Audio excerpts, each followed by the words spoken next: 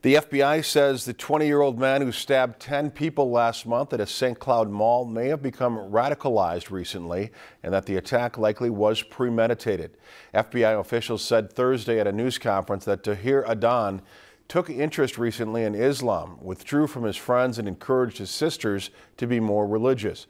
The FBI says investigators were told that he said Adan yelled Islam, Islam and Allahu Akbar during the attack. If you've enjoyed this segment of Lakeland News, please consider making a tax-deductible contribution to Lakeland Public Television.